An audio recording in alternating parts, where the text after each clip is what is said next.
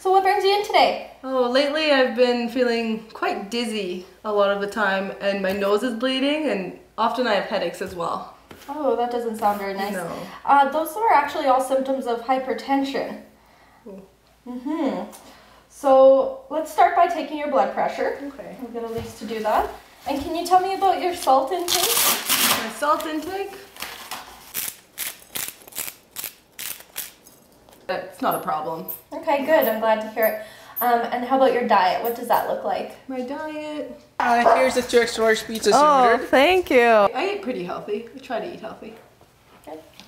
Do you happen to have any stress in your life? School's so stressful, I just can't handle it. So I'm pretty good at handling stress, I think. Okay, so your blood pressure was 160/95, and just looking at your records, it seems that within the last 2 years it has been consistently getting higher. Has anybody ever talked to you about hypertension? Not that I remember. No? Yeah. Okay, so let's talk about that and go over some things. The best way to explain hypertension is to compare normal physiology of the cardiovascular system to how hypertension affects it. Blood pressure is equivalent to cardiac output multiplied by peripheral resistance. When one or both factors increase, the blood pressure rises, which over an extended period of time leads to hypertension. Cardiac output is the volume of blood pumped by the heart per minute. Peripheral resistance is the amount of friction occurring as blood flows through the vessels, which is influenced by blood viscosity, the length of the blood vessels, the diameter, and the flexibility. When a person has additional weight, such as their client Rose, blood vessel length is increased, which causes increase in blood pressure. When the heart pumps, it will force blood from the left ventricle into the aorta. From there, the pressurized blood is transported through the arteries and into the capillaries.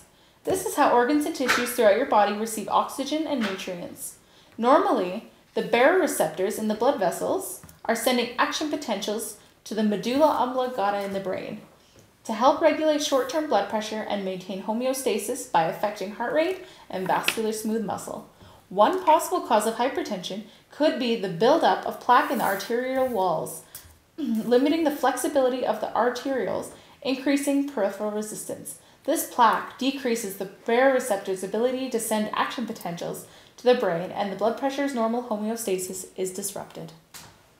Let's talk about the sympathetic nervous system, or SNS. In normal pathophysiology, the SNS may be stimulated by a low blood pressure, decrease in extracellular fluid, or a decrease in extracellular sodium concentration.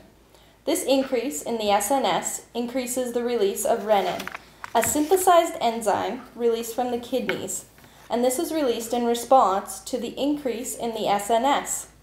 The renin enters the bloodstream, where a plasma protein synthesized by the liver called angiotensinogen combines with the renin to make angiotensin 1. When angiotensin 1 is combined with ACE, an enzyme from the lungs, it creates angiotensin 2.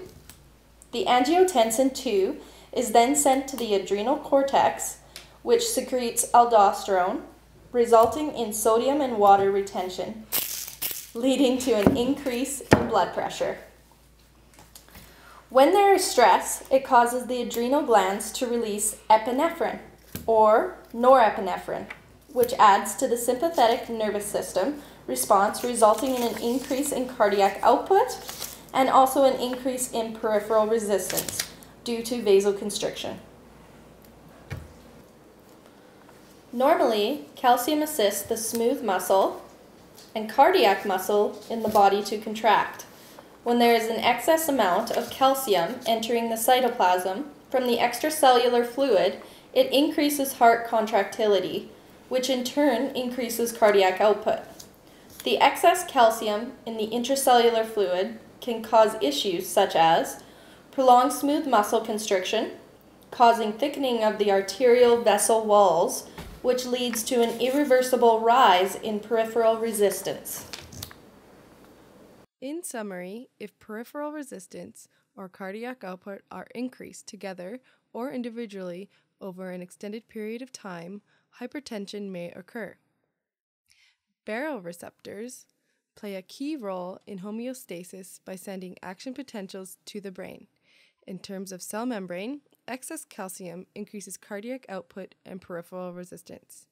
The renin-angiotensin system involves the use of proteins, which leads to water and sodium retention.